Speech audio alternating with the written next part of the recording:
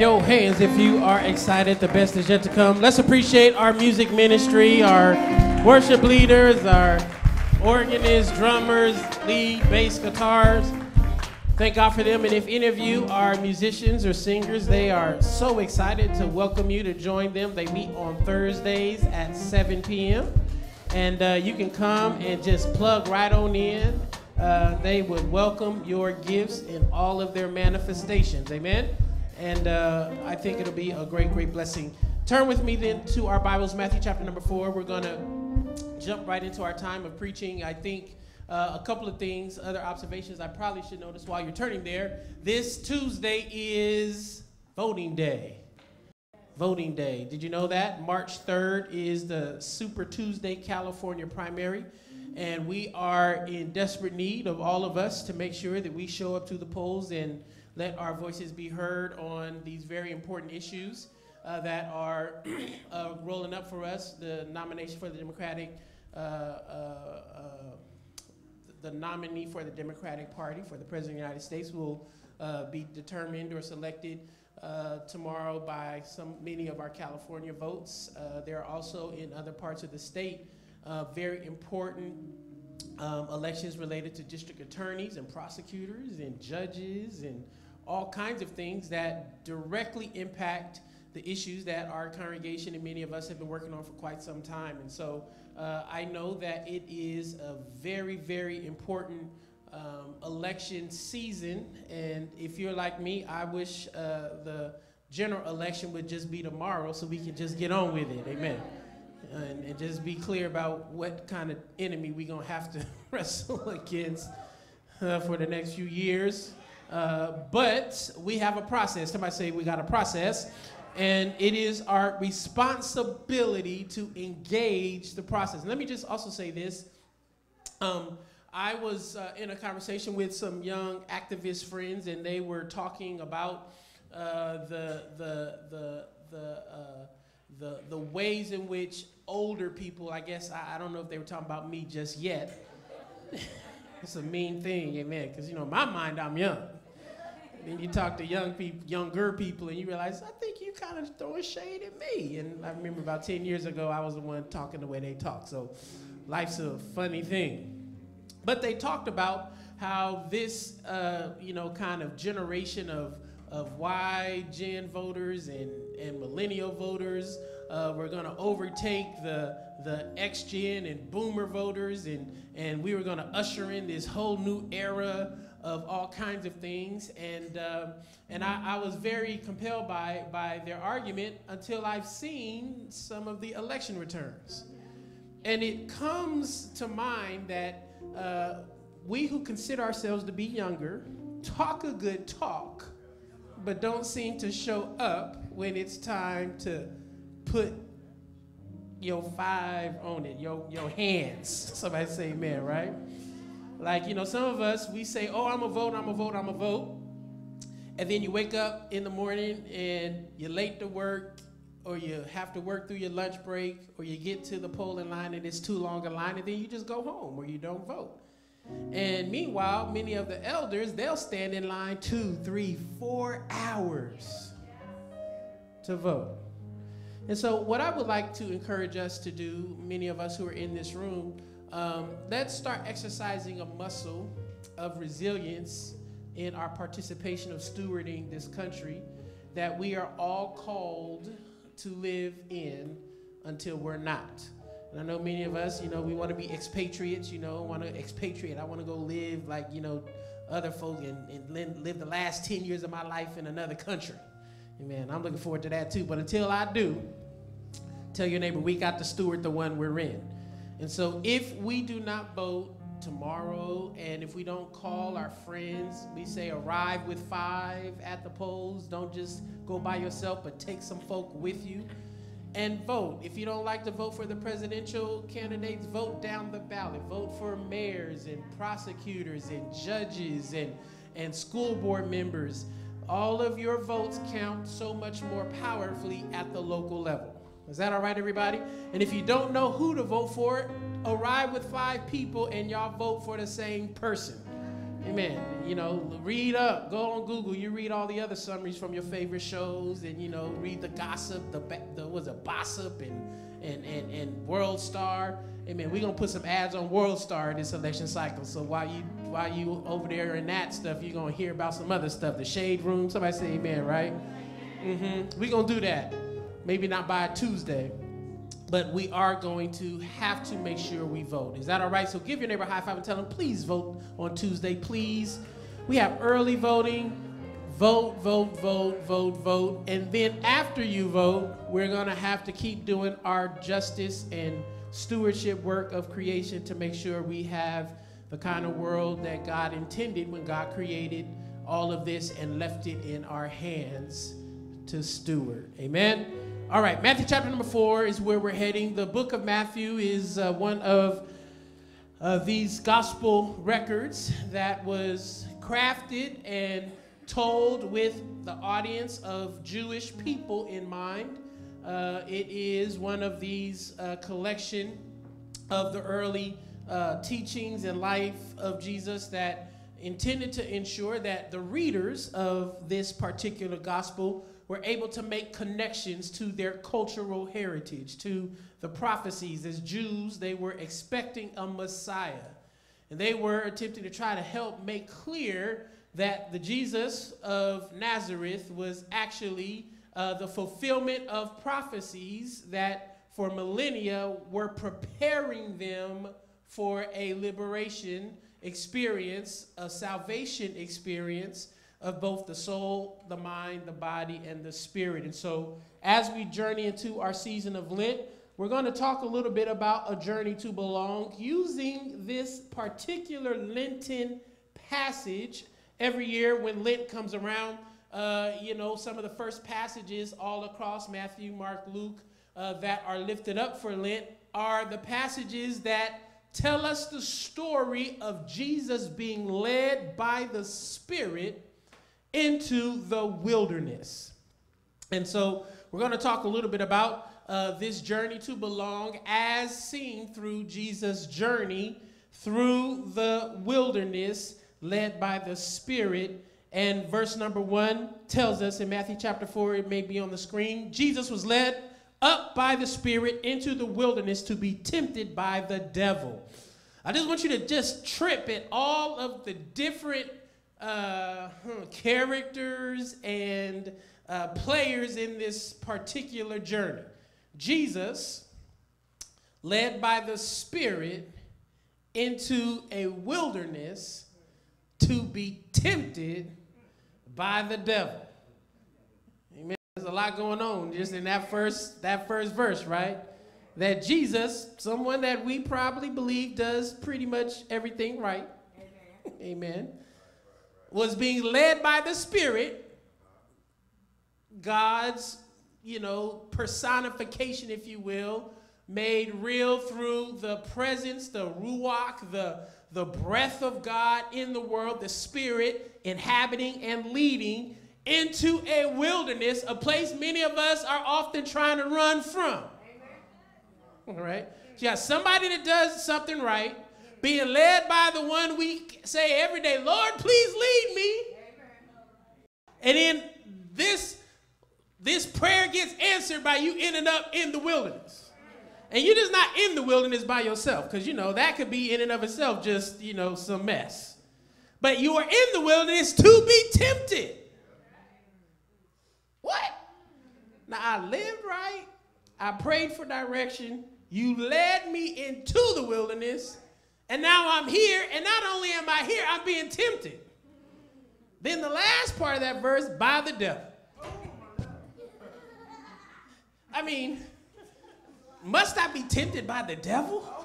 I mean, I'd rather just be tempted by myself. Somebody say amen, right? You know, but the devil got to get in on this too, huh? So let me get this right. I'm living right. I am being led by God into a dry place to go through a trial, and the devil is there too. Somebody say, welcome to Lent. Praise God. This is the journey, all right? This is the journey that we are finding ourselves in, and we'll keep reading. And Jesus fasted 40 days and 40 nights. And afterwards, he was famished. And the tempter came and said to him, if you are the Son of God, command these stones to become loaves of bread. But Jesus answered, it is written, one does not live by bread alone, but by every word. Somebody say every word. Every word. Every word that proceeds from the mouth of God. Then the devil took him to the holy city and placed him on the pinnacle of the temple, saying to him, if you are the Son of God, throw yourself down. For it is written that God will command God's angels concerning you, and on their hands will they bear you up, so that you will not dash your foot against a stone. Verse 7, Jesus said to him, again it is written, do not put the Lord your God to the test. Verse number 8, again the devil, oh, that old devil boy, he busy, right? Took Jesus to a very high mountain, showed him all the kingdoms of the world and their splendor. And the devil said to Jesus, all these I will give you if you will fall down and worship me. And Jesus said to the devil, away with you, Satan. That's what I say in my meetings with a lot of these progressives and politicians, amen. I would say to other folks, but I'm just not to meet with them, amen. Away with you, Satan, for it is written, worship the Lord your God and serve only him. Now, verse 11 is where we're going to really build pretty much all of our sermon from. But I thought it'd be great to give the background context for this, because it is indeed the case that you can be doing everything right and still have to go on a journey to learn what you don't know. And so verse 11 says, then the devil left him, and suddenly angels came and waited on him. It's the word of God for us, the people of God. Let us say thanks be to God. So we're going to talk from the topic, a journey to belong. God, I thank you for the word of God that has been read for us, the people of God. We ask you to hide this word in our heart so we will not sin against you. And allow the preaching and teaching of the gospel that is made easy by your spirit be resting upon me. In Jesus' name we pray. Let the people of God say amen. Lent is one of the most difficult parts of the Christian liturgical calendar, because, particularly now, because it is hard to preach and teach and encourage people about a process of testing when you feel like you are already in a test. Amen. You know, sometimes the Gospels meet us and they agitate us, and they attempt to, as one person said in a prayer I've heard, that I hope to disrupt the comfortable. And the reality for many of us right now is we are in a perpetual state of discomfort. And sometimes this state of discomfort can cause us to retreat into isolation, internal, like just turn in radically internal. If you are a introvert, you can find yourself being more exhausted being around people, particularly when things are not going well. Right? And if you are an extrovert, sometimes you try to put yourself intentionally in places because you get energy from things that are external to you. But how many of you know that being an introvert or extrovert, there are moments in your life where neither of those will be the answer to the loneliness we feel. Mm-hmm. And so, you know, I think about Jesus. I be wondering, like, if Jesus took a personality test, what would Jesus be? Would Jesus be one of these people who's just like glad to be around everybody? You know, if we take Christian theological reflection seriously about Jesus, it's worth saying that, you know, Jesus was there at the beginning, and in his eternal form, Jesus is and was everywhere. So I guess in some respect, Jesus was already around everybody. Jesus ain't just like surprised. Like, oh, wow, you this way? No, I've seen you before a few millennia, eons ago. About 1 million of y'all acted this way in this particular circumstance, so I'm not surprised by you. But you do find throughout the course of Jesus' life that he had a rhythm of engagement and also a rhythm of disengagement. Jesus would spend time in community, and then he would pull back and say, you know, I need a fellowship with the Creator, with my Father, with God. I like y'all and everything, but I need some time alone. Jesus would be on a boat with folks, and everything be going upside down, and Jesus be down below, sleep, hanging out by himself. Jesus seemed to be in a place where he could, no matter where his external circumstance was, he had the ability to find peace. And yet, this particular passage gives us a very fascinating doorway into a stage of Jesus' development where he had to endure, he had to learn, and he had to depend on others to get him from his place of trial to a place of restoration. The scripture says that Jesus, as I said many times already, led by the Spirit into the wilderness to be tempted by the devil. The season of Lent, 40 days of us as a Christian community making a journey to Resurrection Sunday, appreciating that we don't get there without going through the cross. So we can already anticipate that we are on a journey, that the journey requires some struggle, and on the other side of the struggle, there is restoration, resurrection.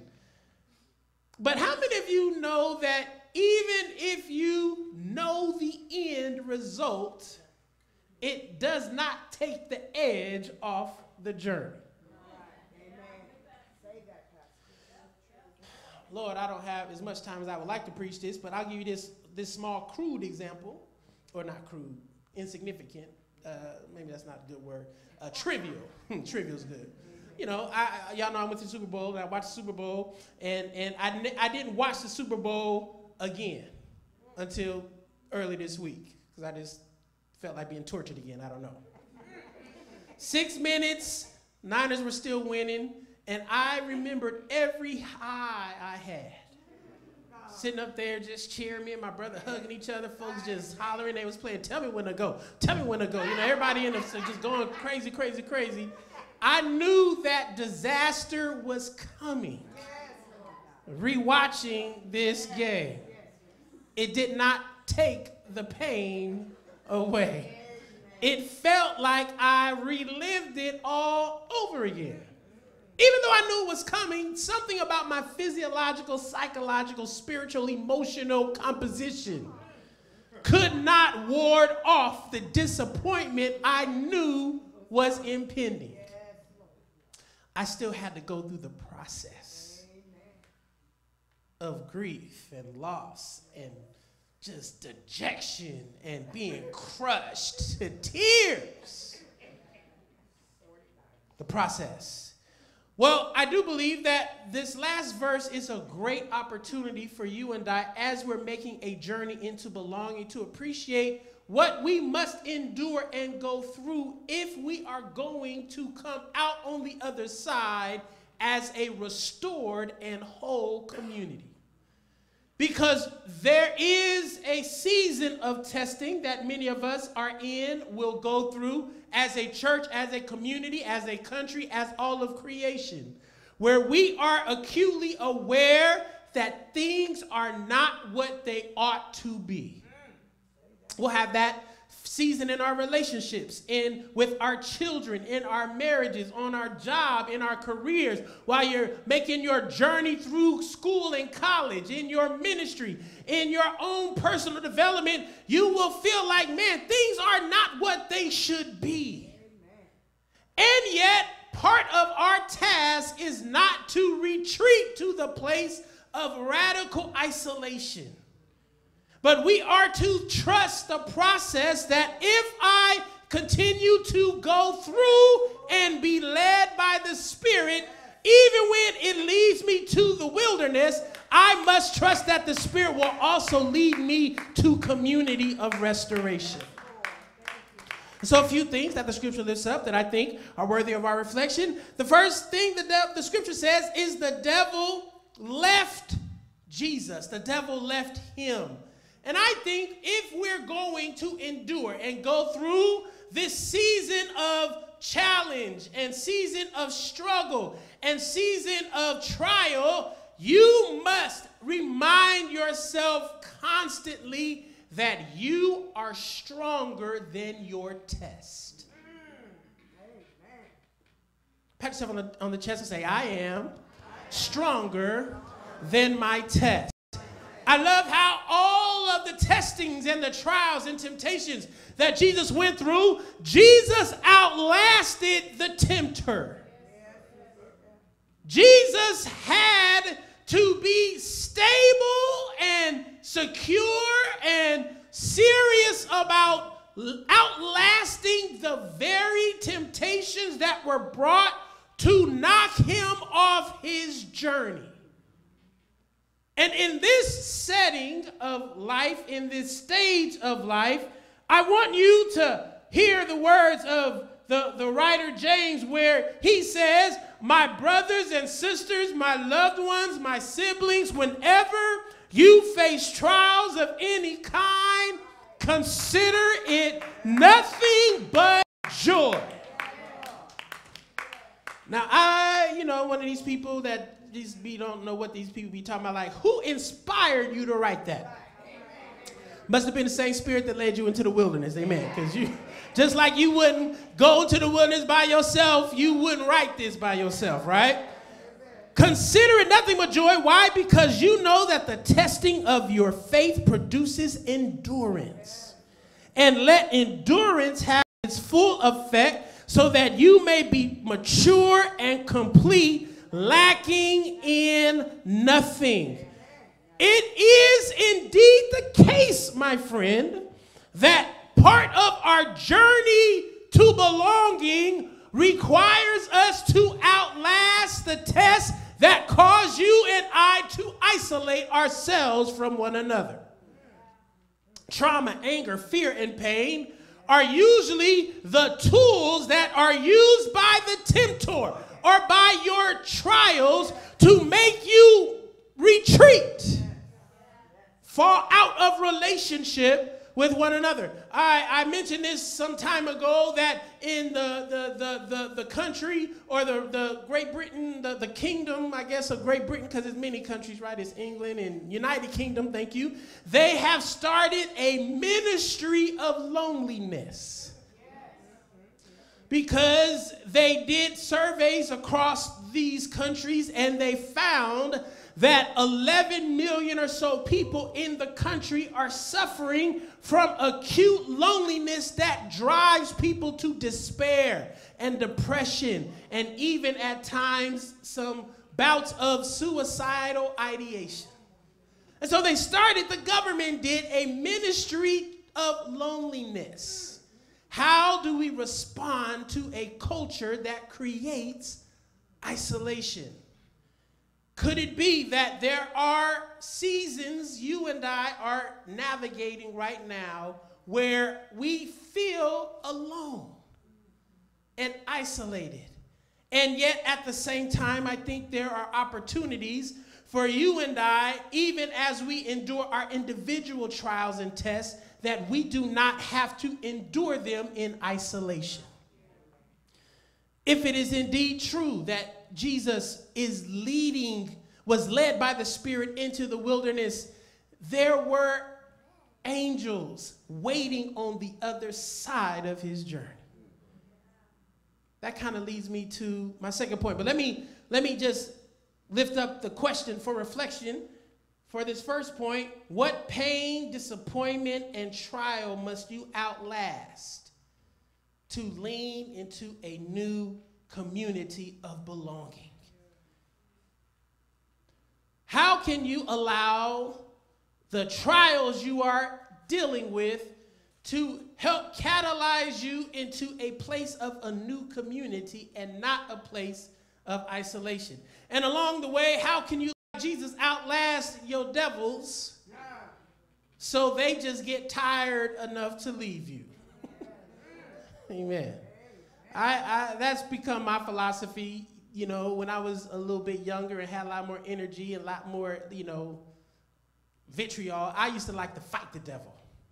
Whenever I saw the devil, ooh, come on, devil, let's. And now I'm just outlasting the devil. Like, all right, I'm just going to stay faithful, stay consistent, because if I stay faithful and consistent, the devil can't hang with the power that sustains us.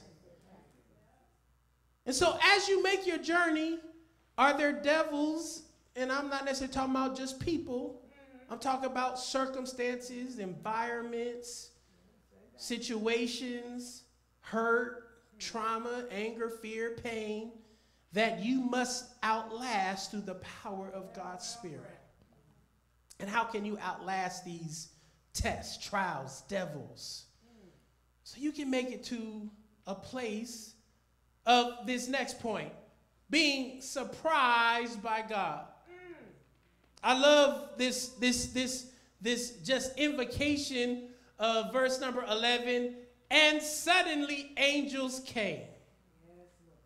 I find that God is always looking to surprise you and I in ways that we could never expect. You and I often have a plan for how we're going to get out of our mess. We have a plan of how we're going to strategize. Even right now, some of us, who are engaged in social justice efforts, or you that are trying to put a lesson plan together for your kids, or you that are going through therapy for your marriage or your children, you that are going to the doctor, you're doing everything you can to be responsible for what is within your charge. And then in the midst of your responsibility, God gives you a surprise. A suddenly. Anybody ever had a suddenly moment where you didn't expect that your deliverance, your power, your strength, and your help was coming suddenly? You thought it was coming from that way, and God brought it from that way. Lord, I wish I could talk to somebody in here today. In our belong space, the word used there is serendipity. It is this idea that the occurrence and development of events by chance can produce a happy or beneficial outcome. And I'm one of these people that believe that I and we should live our lives with a sense of holy serendipity. That God, I know that if I can be faithful over the little you placed in my hands, that you will give me a divine surprise suddenly. I go to the doctor, they find out that I'm healed suddenly. I work on my job, I get the promotion suddenly. I'm dealing with Pookie and Ray Ray and the light comes on suddenly. I vote and I work for justice and I keep losing, but suddenly I experience the power and deliverance of God. Somebody holler suddenly. And you and I must be people who can look for the suddenly moments. That is how we maintain our hope. Suddenly make space for God to cheat a little bit on the rules you thought were fixed. Suddenly make space for God to blow your mind and to rewire some things that you thought were fixed. Suddenly helps you to have the ability to see those things that are not as though they are. When you're going through your season of trial, look for the suddenly moments.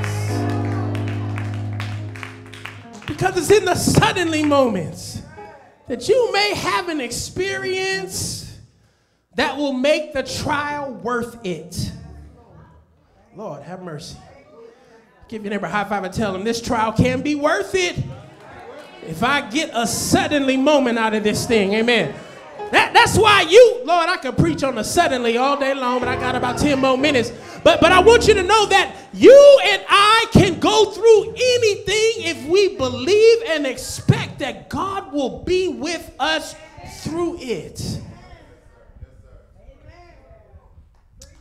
I can go through anything as long as I know God is with me. As long as I know God is carrying me, as long as I know that God is not going to allow my circumstance to win, God, I'm going to go through this thing. It don't mean I'm not going to cry. Don't mean I'm not going to complain. Don't mean I'm not going to kick a wall or two. As long as you don't kick no people, amen. Don't put your hands on no people because you're going through. Amen. Doesn't mean that I'm not going to struggle, but God, as long as you are with me.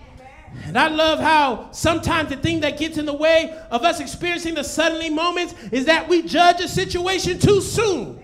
We determine the end too soon. We put a period where God wants a comma. We put an end where God is saying that ain't nothing but a doorway. God wants you to be open to suddenly moments. And the last thing before we take our communion, child of God, help is nearer than you think. Oh, somebody holler, help is nearer than we think. Verse 11 says, and the angels ministered to Jesus. I want you to know, child of God, that there are some angels that are encamped around you and they are waiting to minister to you. They are waiting to remind you. They are waiting to help you. I read this in a bunch of different versions, and one version said the angels ministered to Jesus. The other one said the angels helped Jesus. The other version said the angels waited on Jesus. So you got a minister, you got a waiter, and you got a helper. Pick whichever one you need right now. The Bible is telling you that while you are going through your trial, whatever you need to help you over this season, it is there at your disposal. Child of God, don't dare in this journey move to a place where you run away from your minister, run away from your angel, run away from your waiter, run away from your help. But God, I'm going to keep going through because I know at the end of this journey, God, that there's resurrection. There's restoration, there's help, there's power, there's strength, there's hope, there's everything I need to get through what I'm going through. And hear me on this, God will position you to be the receiver and the giver of the help and the hope and the strength you need. Do I have a witness that can declare that God made me what I needed for somebody else? I thought that I needed to receive, but in my receiving, I became a giver. I thought that I was going to be waited on, but in my getting waited on, I waited on somebody else. I thought that I was only going to get encouragement, but when I began to receive the encouragement of God, I began then to encourage other people. Child of God, as we go through this journey, make every effort in your mind to say, I refuse to throw in the towel. I refuse to get off this journey. I may have to shed a tear. I may have to ask God some questions, but I believe that the same God that brought me into the wilderness will be the same God that'll bring me out on the other side. And when I get there, I see an angel, I see some help, I see some power, I see some strength I didn't know existed. Somebody shout hallelujah. Stand with me, everybody. Grab the hand of someone next to you. There is a journey we are launching together that will require us to do some things we've not done before. Some of us, if you're like me, would rather struggle by yourself than link up with some folks and wrestle together. But I want to declare and decree that as we get into this journey of Lent, as we are being led by the Spirit into, and dare I say, through the wilderness, to endure a test, a temptation, and a trial by the devil, your worst adversary. By faith, look for the sudden divine surprise and presence of ministering angels. Our belong groups are intended to be a constructed form of ministering angels. God, as we go through this season, may we not go through the season alone. But may we prioritize community.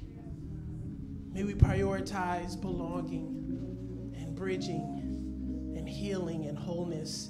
As I touch the person I am holding their hand today, I pray, God, that every step they take and every move that they make, Lord God, may it lead them to a place of restoration, of community, of wholeness. Do it for them, God. I squeeze their hand gently, Lord, because I want them to know that you are here with them, that together we can make it, because our life is in your hands. And I pray that, God, as we make this move, as we make this journey through Lent, and some of our trials become perhaps more acute and more known to us, God, may we always be reminded that the help we have is nearer than we think. We are not left without a witness, without support, without ministry angels, without the presence of your power. So, God, may we lean on that presence and that truth and that reality. Lift those hands right where you're standing, and it's me, oh Lord. I stand in the need of prayer. It is not my mother, my father, my sister, or brother, but it's me, God, and I need you. Somebody say, I need you, Lord. I need you to give me a suddenly experience. Turn a light on, flip a switch, Lord God. Give me a wink that just helps me to know that my work is not in vain.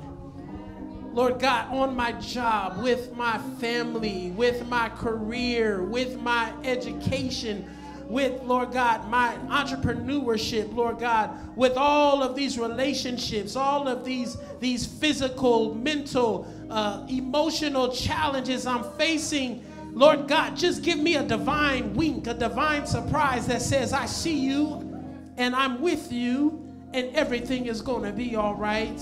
Help us to know today that salvation has come to our house.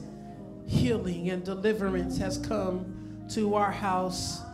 Lord God, remind us, Lord, that we can make it, we can take it, because we are yours and you are ours. And we'll say thank you, God. In Jesus' name we pray. Hug 2 or 3 people and tell them the journey is a journey to belonging. Tell them that a journey is a journey to belonging. Say, I know that I can make it. I know that I can stand. No matter what may come my way. My life is in. My life is in your hands. With Jesus I can take. With Jesus I can take. With him I know. With him I know.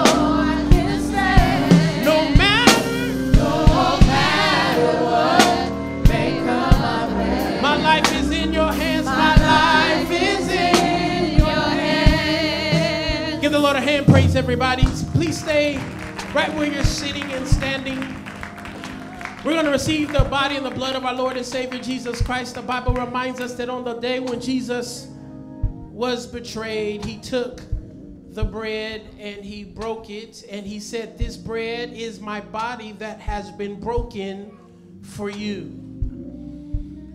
As long as you eat it, you are doing so in remembrance of me.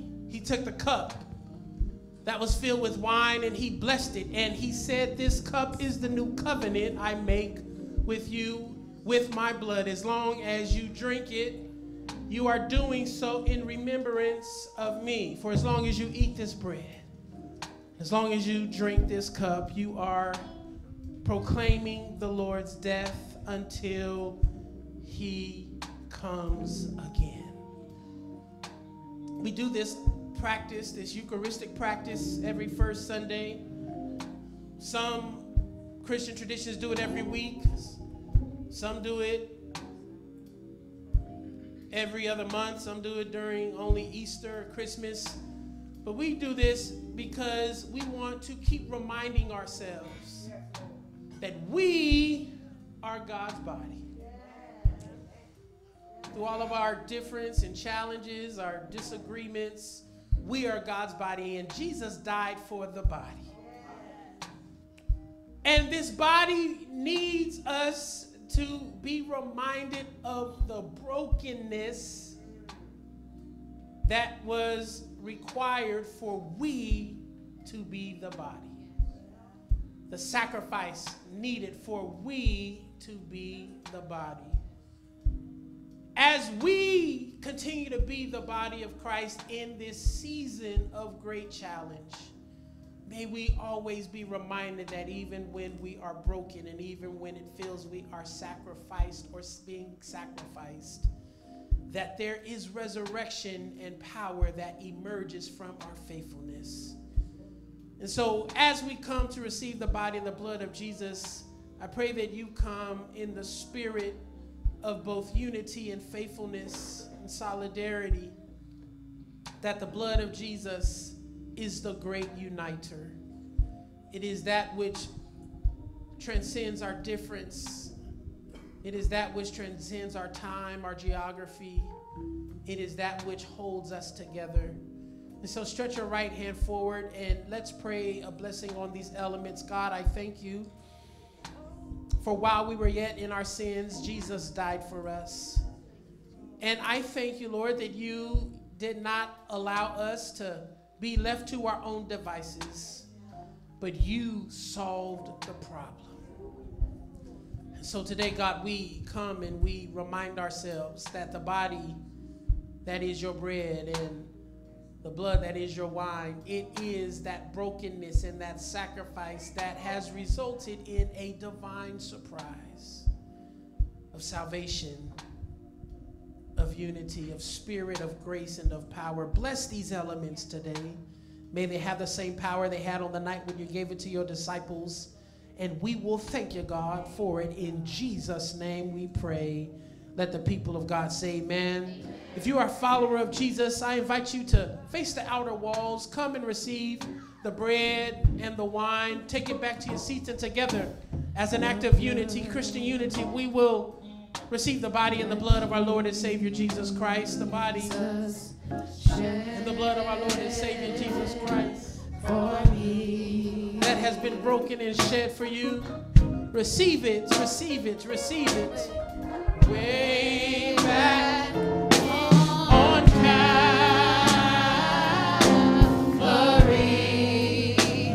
said it's the blood that gives us strength from day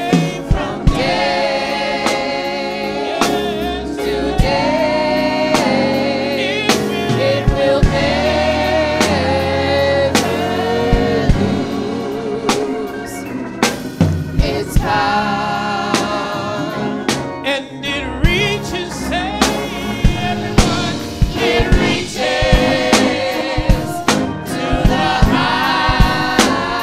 highest mountain.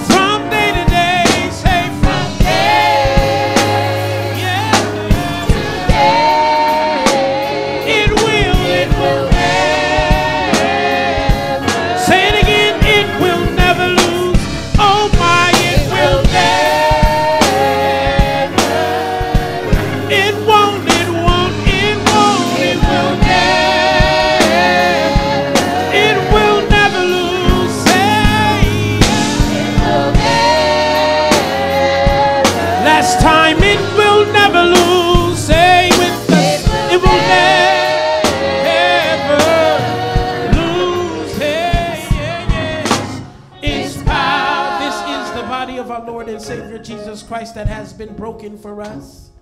Because of the wounds in the body of Jesus, we are healed, so eat in victory. Thank you, Jesus. And this is the blood of our Lord and Savior Jesus Christ that has been shed for us. Though our sins be red as crimson, the blood of Jesus washes us cleaner than snow. Drink in victory.